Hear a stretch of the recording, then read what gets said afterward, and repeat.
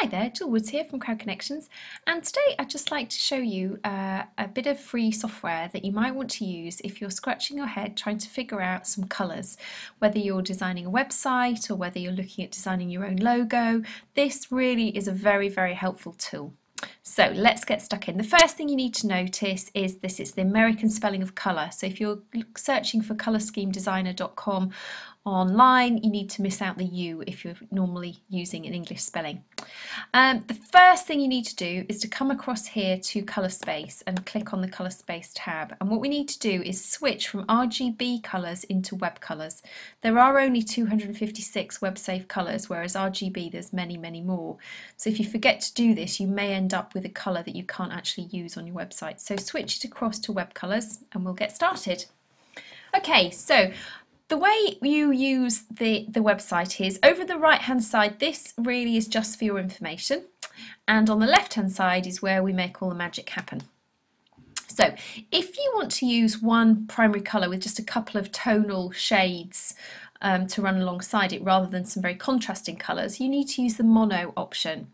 And once you've clicked on the mono option, you'll see you've got this one button here that you can drag round the colour wheel in order to select your primary colour. And as you go around, it'll give you all sorts of tonal shades that will go with that, that primary colour that you've chosen. So if I say go to this nice purple, if I now hover over here, you can see 660099. That is the hexadecimal number for the web safe colour for this particular purple. If I go to the paler purple, that number changes, and likewise. So this is how you find out what the colours are, and therefore you can then use those numbers to help you with your web design or your logo design.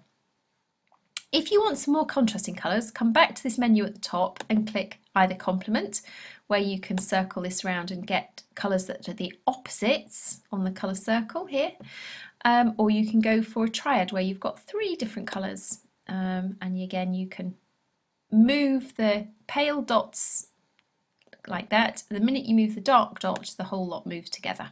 Okay, so that's how that works. And you can do 4, or you can do 3 on the same half of the colour spectrum, like that. And that's pretty much it. So you can decide how many colours you want, 1, 2, 3 or 4, and then select the different options that you're going to go for.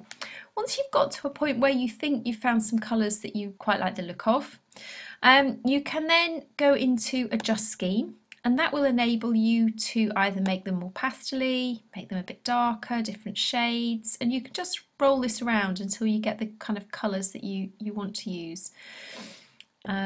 And then if you want to just change the contrast slightly, you can do that by moving this into the different zones on the contrast square. Okay, let's go back into the hues. Another great tool on here is the potential to view these colours in a web page. Now what it does do, it doesn't just take the 3 main colours, it's going to take all of these other associated colours as well. So sometimes the view it shows you can be slightly off-putting, but it just gives you an idea. So if you click on Light Page, it's going to show you what those colours could potentially look like if you were to use them in combination on a website. And you've got a light version, or you've got a dark version. So it's just a nice little tool to be able to use. We'll close that.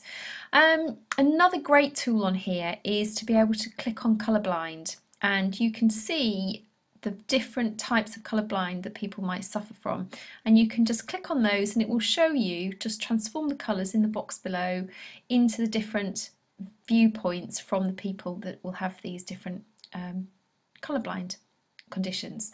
We'll click back to normal. So that's a really useful tool, just so you can see what that looks like.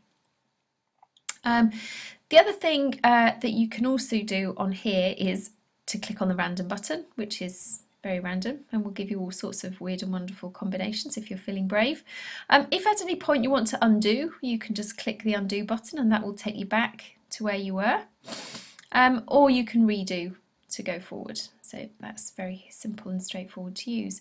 The other really useful thing that you can do, if you've already got a primary colour that you're using for your brand, if you go down here where it says RGB, if you click on that box and type in a colour, the colour that you're already using, and click OK, that will put that colour into the primary space here. If you do that, the only thing you must remember is when you're rotating these dots round on the colour wheel, don't move the dark dot, because that dark dot is anchoring your main colour, your primary colour that you've already identified.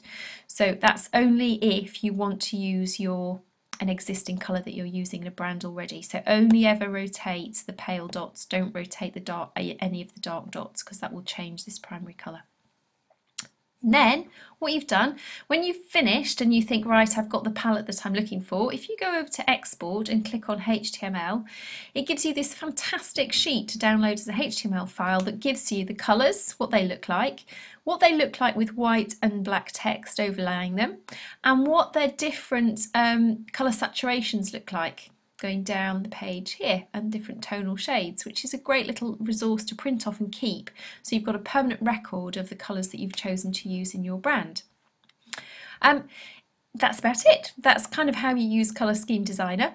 Have a play around, you can have all sorts of fun with it, and hopefully that will help you get creative and come up with all sorts of inventive brands for your business. If you've got any questions at all, put them in the box below this video, or get in touch with me on Twitter @CrowdConnection. I'd love to hear from you, and thank you very much for your time, and hopefully you found this useful.